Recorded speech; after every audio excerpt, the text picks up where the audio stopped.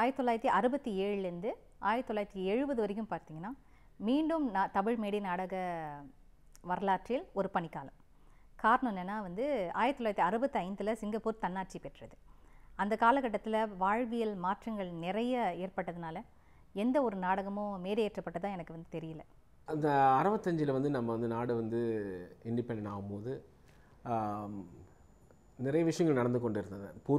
பொருளாதார விஷயத்தை எடுத்துக்கிட்டோன்னா நிறைய பேர் வாழ்கிறதுக்கு முயற்சி பண்ணிட்டு இருந்தாங்க, ரொம்ப கஷ்டப்பட்டு இருந்தாங்க. ஸோ அந்த நேரத்தில் ஒரு நலிவு அடைஞ்சதுன்னு சொல்லலாம். நாடக கலை வளர்ச்சி கொஞ்சம் நலிவு அடைஞ்சு தான் சொல்லலாம். ஏன்னா நிறைய பேர் வாழ்க்கையை பார்க்க ஆரம்பித்தாங்க, நாடகத்தை அப்புறம் பார்த்துக்கலான்னு.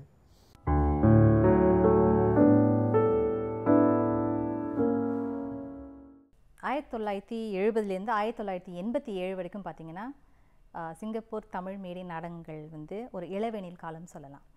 ஏன்னா நலிந்து கொண்டிருந்த அந்த நாடக கலை, ஏன்னா அந்த 3 ஆண்டுகள் எந்த ஒரு நாடகமும் இல்லாத ஒரு காலகட்டத்தில் மீண்டும் அதுக்கு உயிர்ப்பிக்கணும், நாடக கலையை மறுபடியும் உயிர்ப்பிக்கணும் அப்படின்னு நினச்சிட்டு இந்த தமிழ் நாடக ஆர்வலர்கள் என்ன செய்தாங்கன்னா, சரி மீண்டும் நம்ம சில மன்றங்களை அமைக்கலாம் அப்படிங்கிற ஒரு முயற்சியில் இறங்கினாங்க.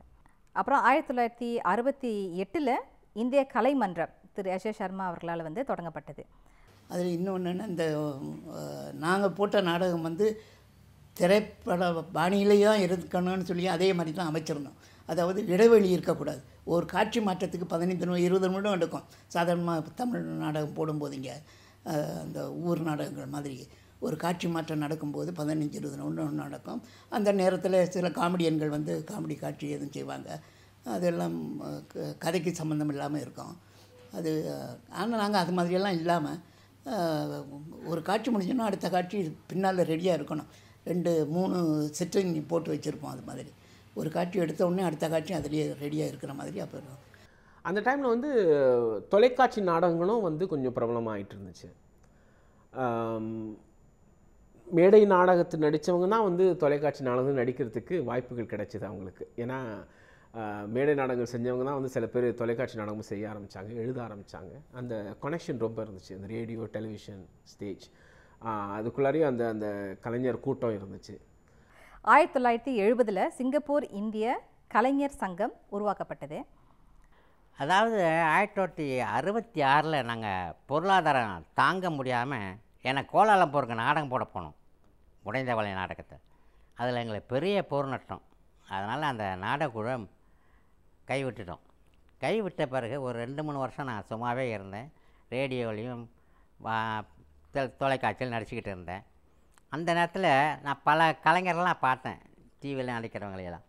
எனக்கு உள்ளத்தில் ஒரு உணர்வு வேண்டான்னா, இந்த கலைஞரெல்லாம் ஒன்று சேர்த்து இவங்களோட திறமையை ஒரு சங்கம் மூலமாக செஞ்சால் என்ன அப்படிங்கிற எண்ணம் வந்ததுனால சில நண்பர்கள்லாம் பேசி அந்த கலைஞர் சங்கத்தை உருவாக்கணும். அது முக்கிய நோக்கம் கலைஞர்கள் ஒன்றுபடுத்துவது, கலையை மேம்படுத்துவது, கலைஞருக்காக நம்ம எதாவது செய்வது, அவங்க குடும்பத்துக்கு எதாவது பாதிப்பெல்லாம் செய்வது. அது ஒரு குடும்பமாக சங்கமாக நடத்தணும்னு நினச்சோம். அதே மாதிரி நடத்திட்டு வந்தோம். முதல் நாடகம் கலைஞர் சங்கத்தில் நான் எழுதிய அண்ணன் காட்டிய வழி. அதாவது ஃபோர்ட்கனிங்கில் இருந்துச்சுல்ல கலையரங்கம், அதில் திறப்பு விழா செஞ்சோம். அன்னைக்கு அமைச்சர் ஜெக்வான் டோங் வந்திருந்தார். அந்த காலத்தில் இப்போ உள்ள டெக்னீஷியன் மாதிரி அந்த காலத்தில் இல்லை. இப்போ திரைச்சீலையெல்லாம் இப்போ வரதன்லாம் என்ன செய்வாங்க, தமிழகத்திலேருந்து வரவழைச்சி பிரம்மாண்டமான திரைச்சீலை, அந்த மேடை அலங்காரம், நாற்காலி, அரண்மனை இதெல்லாம் ரொம்ப அழகாக ஜோடிச்சிருவாங்க. அப்போ நாங்கள் மைக் இல்லாமல் பேசணும். காரணம் என்னன்னாக்கா மைக்குக்காக தனி காசு கட்டணும். அதனால் நாங்கள் சொந்தமாக கத்தி சத்தம் போட்டு இப்படி தான் பேசணும். அதுக்கப்புறம் மைக்கு வந்துச்சு. மைக்கு வந்தாலும் ஒரு இடத்துல மைக்கு இருக்கும், நம்ம அங்கேயே நின்றுட்டு பேசக்கூடாது. பண்ண அது நடிப்பு இல்லை, அது பேச்சாகிடும். அது தயாரிப்பாளர் நமக்கு சொல்லி கொடுப்பாங்க. நீ இங்கே எங்கே மைக் இருக்கோ அங்கே நீ அட்ஜஸ்ட் பண்ணிகிட்டே போகணும். இப்படி நேராக போய் அவங்க வசனத்தை ஒப்பிக்கக்கூடாது. அதே மாதிரி நீங்கள் நயனத்தோட அடுத்தவங்க பேசிகிட்டு இருக்காங்களா, ஸோ நீங்கள் மெதுவாக நயனமாக நடந்து உங்கள் மைக்கிட்ட வந்தோன்னே நீங்கள் உங்களோட வசனத்தை பேசணும். அந்த மாதிரி அவங்கெல்லாம் அந்த இதெல்லாம் நுணுக்கங்கள்லாம் சொல்லி கொடுத்துருக்காங்க.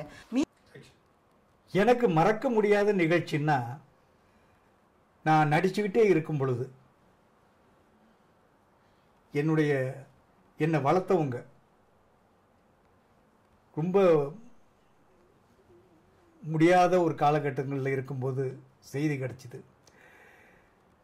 நான் சீனு முடிச்சுட்டு உள்ளே வர்றேன் சொல்கிறாங்க, ஆனால் இன்னும் 2 சீன் இருக்குது. அதை நான் எப்படி செஞ்சேன்னு எனக்கே தெரியல. அதை இன்றைக்கி நினச்சாலும் எனக்கு ரொம்ப மனசு கஷ்டமாக தான் இருக்குது. அது எனக்கு இன்னும் மறக்க முடியல அந்த நிகழ்ச்சியை. நான் கொஞ்சம் காலம் நேரம் கடந்து தான் நான் போய் பார்த்தேன் அவங்கள. ஆனால் அவங்கள பார்க்க முடியல.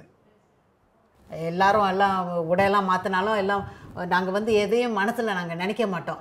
ஆண் பெண்ணோ ஒரு ஓரத்தில் இருந்து நாங்கள் அங்கேயே சாரியை கழட்டி இருக்கிறோம், புடவை கழட்டி போட்டிருக்கோம், அப்படி உடுத்திட்டு இருக்கோம். அந்த நேரம் நாங்கள் எதையுமே நினைக்க மாட்டோம்.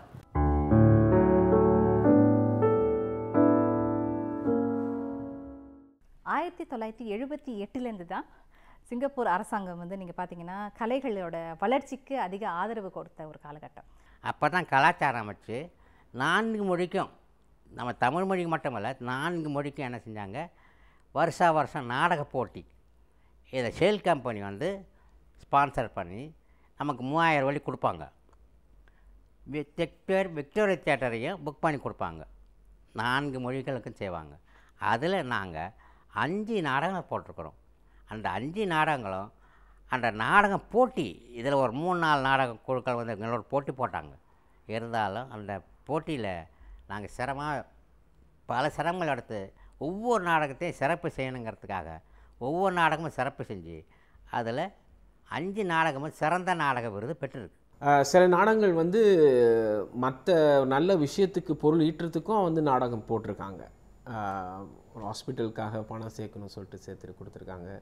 அப்புறம் தமிழ் மொழிக்காக நாடகம் போட்டு பணத்தை வந்து கொடுத்துருக்காங்க, யூனிவர்சிட்டி கொடுத்துருக்காங்க. இது மாதிரியே பண்ணியிருக்காங்க. சேவி சண்முகம் அவர்கள் எழுதிய கல்யாணம் மிகச்சிறப்பான நகைச்சுவை நாடகம். அந்த நாடகத்தை நூலாக்கிக்கிட்டு இருக்கேன் இப்போது. அந்த நாடகம் முத சுங்குவா ஃப்ரீ கிளினிக், புத்திஸ்ட் கிளினிக், அதுக்காக நடத்தினோம். ஆனால் சாதனை அளவாக 5000 வள்ளி அந்த காலகட்டத்தில் 5000 வள்ளி நிதி கொடுத்துருக்குறோம். அமைச்சர் அந்த நிரந்தர செயலாளர்லாம் ரொம்ப ஆச்சரியப்பட்டாங்க, ரொம்ப பாராட்டினாங்க. எங்களோட பேர் கூட அந்த சுங்குவா இலவச மருத்துவமனையில் பலகையில் எழுதப்பட்டு இருந்ததாக கேள்வி. ஸோ இதுலேருந்து என்ன தெரியுதுன்னா 3 விஷயமாக பார்க்கலாம். அதாவது ஒரு நாடகம் வந்து அழகியலுக்காகவும் பொழுதுபோக்கு அம்சங்களும் செய்கிறாங்க. ஒரு கட்டம் வந்து நாடகம் வந்து நல்ல விஷயத்துக்கு பணம் ஈட்டுறதுக்கு நாடகம் பண்ணியிருக்காங்க. இன்னொரு விஷயம் வந்து சமூகத்துக்கு வந்து தேவையான சில கருத்துக்களை சொல்லணும் அப்படின்னு சொல்லிட்டு நாடகங்கள் பண்ணியிருக்காங்க. அப்படி பார்க்கலாம்.